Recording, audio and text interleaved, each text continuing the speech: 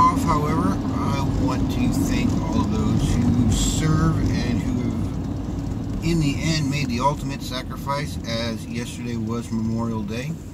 So I want to thank all of you who do everything you can for us here to keep being able to do what we do. That being said, had an okay week. I missed 3 days. One I knew about, the other two I probably could have known about but didn't, and ended up not being able to work 2 more days than I had planned. So, like I said, it was still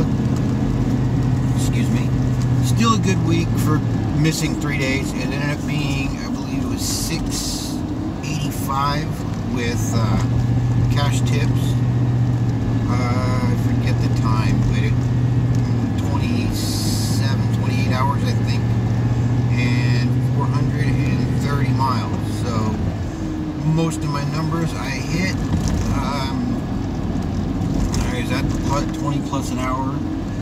I was at over $1 a mile, and yeah, so we'll see this week. Like I said, yesterday was a holiday and I did work, so we'll see what happens this week. There was nothing interesting that happened, so nothing to report there. I guess this is just going to be a quick video. I'm pretty much, I think I've dropped Postmates. We'll see, I might still turn the app on here and there, but between GrubHub, DoorDash, and UberEats, I think I'm going to be just fine. It is 2 months in, basically now. So yeah, I think I've pretty much got my averages figured out. It pretty much looks like $100 a day during the week, and depending on how long I want to work on the weekends, it's 200, maybe 300.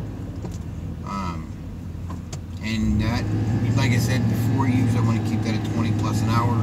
That shouldn't be an issue. It seems like that's been easy enough to do here in this market. So I will continue doing it. The bills are not paid yet, so we're going to keep hustling away. But I think for now, that's going to do it. I thank you all for stopping by. Like, share, comment, subscribe, and I will catch you next time. AG Ender, I'm not awake yet. Cheers. I'm running a little behind. Anyways, AG Ender signing off. Have a great day.